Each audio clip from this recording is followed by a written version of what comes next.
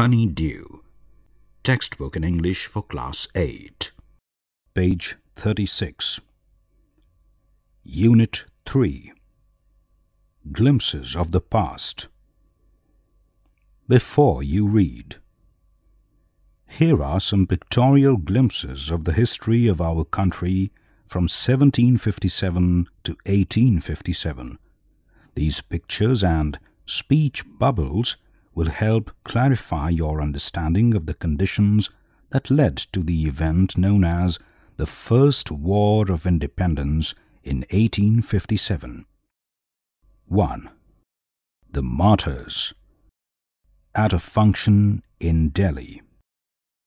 "O my countrymen, let your eyes fill with tears as you recall the sacrifices of India's martyrs." Page 37. 2. The Company's Conquests from 1757 to 1849. With its superior weapons, the British East India Company was extending its power in 18th century India. Here is a picture of India in 1765. We can see the Indian princes and we can see the British territory marked in pink. Indian princes were short-sighted. Here's a scene from a court. "That upstart Rajabha, call the English merchants. They will help me to defeat him." The people had no peace due to such constant fights.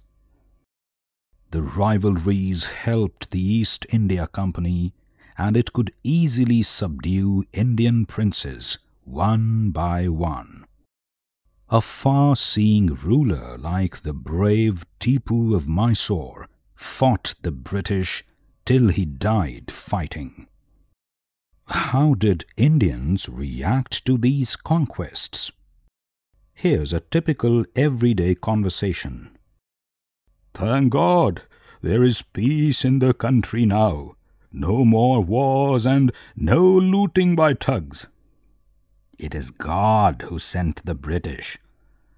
"Our destiny is linked with them." "The white man has killed or dethroned our kings." "Some kings were not good, but after all, they were of this land." "Now we have become slaves of foreigners." Page 38. 3. British rule from 1765 to 1836. Religious leaders preached ideas like untouchability and child marriage. "Anyone who crosses the seas loses his religion." "All the misery in the world is due to women." The truth was that Indians had lost self-respect. The British scorned them. "The natives are unworthy of trust, incapable of honesty." "True, Your Honour, but I am honest." Being merchants, the British wanted quick profits. Their heavy taxes forced farmers to abandon their fields. "You are still in arrears. If you don't pay next week, I will send you to jail." "But your men are taking all my crop." Still, the British invented other methods which gave them more profits. The goods manufactured in England should not have any import duty when brought into India. A good idea. The East India Company's laws began to cripple Indian industries. Inevitably, famines followed. Between 1822 and 1836, 15 lakh Indians died of starvation. The British policies ruined the expert artisans and their business. Page 39. 4. Ram Mohan Roy, from 1772 to 1833. Ram Mohan Roy, a learned man from Bengal, understood what was wrong with the country. Let us not despise ourselves. Our ancient culture is great, and we are capable of greater achievements. We must first reform our society. Superstitions have been ruining us.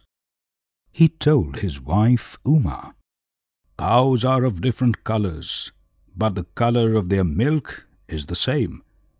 Different teachers have different opinions, but the essence of every religion is the same." He was attracted by science and modern knowledge.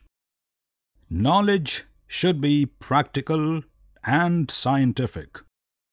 He started newspapers, but the suspicious British stopped them in 1823. He crossed the seas and went to England to see what made the British powerful. There he told them, "We accept you as rulers, and you must accept us as subjects.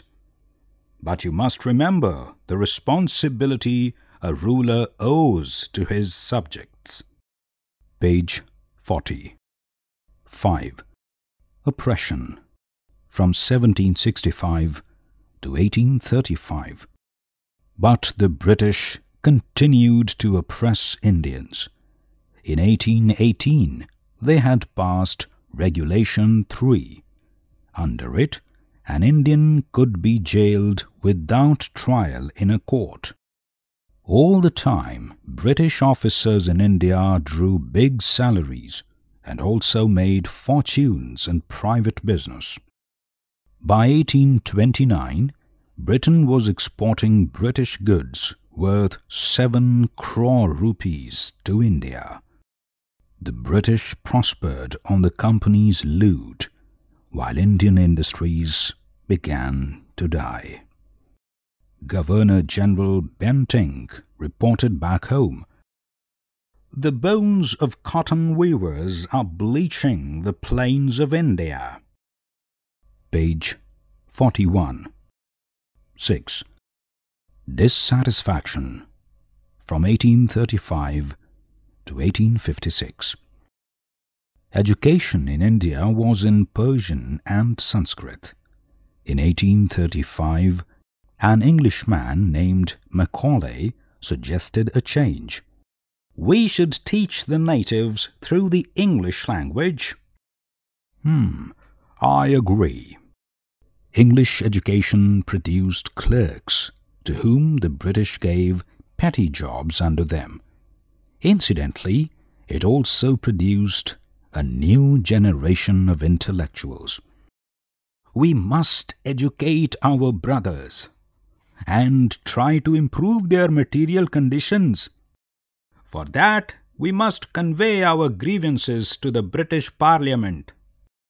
By 1856, the British had conquered the whole of India. They cared little about the needs of Indians. Here's a typical village conversation. "Our kings have become puppets, and we have lost our old jobs." "And lands." "They are converting our brothers." "You only talk. Do something to drive them out." Page 42. 7. The Sparks, from 1855 to 1857. Taxes continued to ruin the peasants. In Bengal, the Santhals, who had lost their lands under new land rules, became desperate. In 1855, they rose in rebellion and massacred Europeans and their supporters alike. Discontent was brewing in the East India Company's army too. "The white soldier gets huge pay, mansions to live in, servants." while we get a pittance and slow promotions. The Angrez asks us to cross the sea, which is against our religion. Who is the Topiwala to abolish our age-old customs? We must drive out the Angrez. Sepoy Mangal Pandey attacked the adjutant of his regiment and was executed. Thousands of other sepoys revolted. They were stripped of their uniforms, humiliated, and put in irons. Few Englishmen had cared to understand Indian customs or the people's mind. There were lots of talks going among the people. "Oh, proud Brahmin soldiers, do you know that the grease on the bullet you have to bite is made from the fat of cows and pigs?" "What? The white man has deceived us too." Soon, chapatis were sent from village to village to tell the people that their emperor would want their services. "Yes, all my village men will be ready." Similarly, lotus flowers circulated among Indian soldiers. "Death to the foreigner!" The masses gave all help and shelter to the patriots. Page 43. 8. Revolt 1857. Then there was a violent outbreak at Meerut. The sepoys marched to Delhi. "Long live our Emperor Bahadur Shah!" The rebellion spread wider. Many landlords had lost their lands because of the British policies, and they were sore. "The white man's rule must end." "Yes, we will help you." Page 44. 9. The Fight for Freedom 1857. Many former rulers like Begum Hazrat Mahal of Lucknow were bitter. "The white man has taken away my kingdom." They joined the upsurge against the foreigner. Popular leaders like Maulvi Ahmadullah of Faizabad told the people, "Rise, brothers, rise! The Angrez is ruining our land." The people rose everywhere, in Bareilly, Kanpur and Allahabad. Azimullah Khan told Tatya Tope, "We should have Peshwa Nana Sahib as our leader in this war of independence." The patriots pounced upon the British and fought pitched battles all over North India. 80-year-old Kunwar Singh of Bihar received a bullet in his wrist. "Mother Ganga, this is my last offering to you." From Our Freedom Movement by S. D. Savant. Page 45. Comprehension check. 1. Look at picture 1 and recall the opening lines of the original song in Hindi. Who is the singer? Who else do you see in this picture?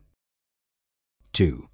In picture 2, what do you understand by the company's superior weapons? 3. Who is an artisan? Why do you think the artisans suffered? See picture 3. 4. Which picture, according to you, reveals the first sparks of the fire of revolt? Working with the text. Answer the following questions. 1. Do you think the Indian princes were short-sighted in their approach to the events of 1757? 2. How did the East India Company subdue the Indian princes? 3. Quote the words used by Ram Mohan Roy to say that every religion teaches the same principles. 4. In what ways did the British officers exploit Indians? 5. Name these people. 1. The ruler who fought pitched battles against the British and died fighting. 2. The person who wanted to reform the society. 3. The person who recommended the introduction of English education in India. 4. 2 popular leaders who led the revolt. Choices may vary. 6. Mention the following. 1. 2 examples of social practices prevailing then. 2. 2 oppressive policies of the British. 3. 2 ways in which common people suffered. 4. 4 reasons for the discontent that led to the 1857 War of Independence. Working with language. In comics, what the characters speak is put in bubbles. This is direct narration. When we report what the characters speak, we use the method of indirect narration. Page 46. Study these examples. First farmer. Why are your men taking away the entire crop? Second farmer. Your men have taken away everything. Officer. You are still in arrears. If you don't pay tax next week, I'll send you to jail. The first farmer asked the officer why his men were taking away the entire crop. The second farmer said that their men had taken away everything. The officer replied that they were still in arrears and warned them that if they did not pay tax the following week, he, that is, the officer, would send them, that is, the farmers, to jail. 1. Change the following sentences into indirect speech. 1. First man, we must educate our brothers. Second man, and try to improve their material conditions. Third man, for that we must convey our grievances to the British Parliament. The first man said that dash. The second man added that dash. The third man suggested that dash. 2.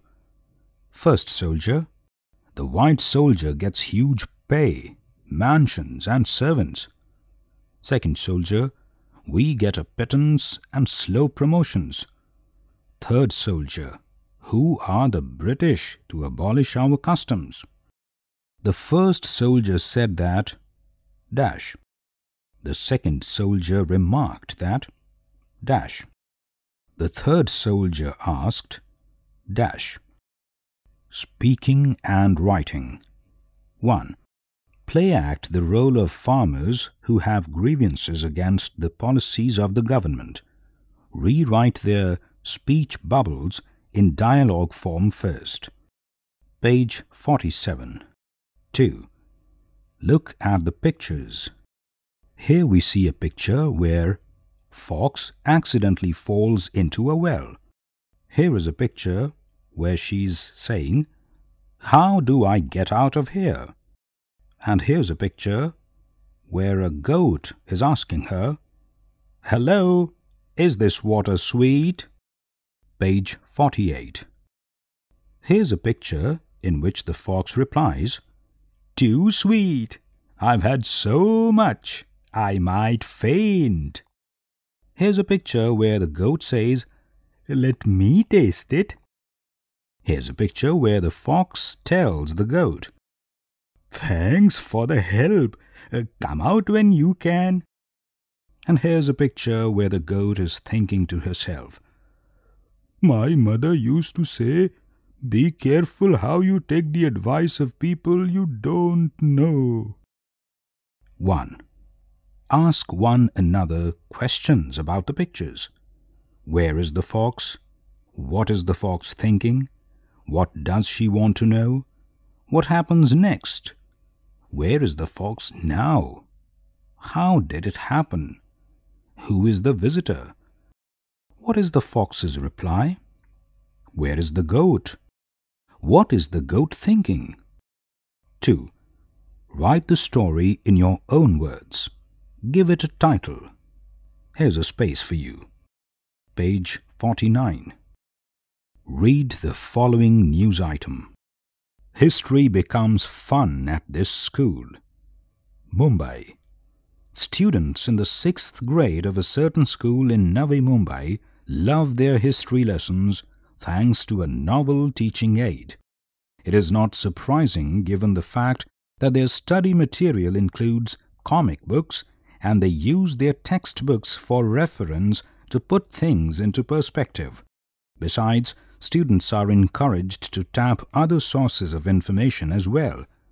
During history classes, students pore over comic strips of historical periods, enact characters of emperors and tyrants, and have animated discussions on the subject. History has become fun. In the class, students are asked to read the comic strip aloud, after which they break up into groups of 4, discuss what they have heard, and write a summary. Each group leader reads his group's summary aloud, and the whole class jumps into discussion and debate, adding points, disagreeing, and qualifying points of view. A 6th grade student says, "It's a lot of fun because everyone gets a chance to express themselves and the summary takes everyone's ideas into account." According to the school principal, the comic strip format and visuals appeal to students. A historian feels that using comics in schools is a great idea. Comics and acting help students understand what characters in the story are actually thinking. Adapted from The Times of India, New Delhi, October 2007. Based on this news item, write a paragraph on what you think about this new method of teaching history. 4. Find the chapters in your history book that correspond to the episodes and events described in this comic. Note how the information contained in a few chapters of history has been condensed to a few pages with the help of pictures and speech bubbles. 5. Create a comic of your own using this story. Once the sun and the wind began to quarrel, each one saying that he was stronger than the other. At last they decided to test each other's strength. A man with a cloak around his shoulders was passing by. The wind boasted, "Using my strength, I can make that man take off the cloak." The sun agreed. The wind blew hard. The man felt so cold that he clasped his cloak round his body as tightly as possible. Now it was the turn of the sun, which shone very hot indeed. The man felt so hot that he at once removed the cloak from his body. Seeing the man taking off the cloak, the wind conceded defeat. Honey Dew. You were just listening to this audiobook. Production assistants Meenakshi Kugreti and Tanu Gupta. Recorded by Batilang Lingdo. Technical assistants Vikas Sangwan and Soumya Malik. Produced by Ajit Horo and presented to you by CIET NCERT, New Delhi, India.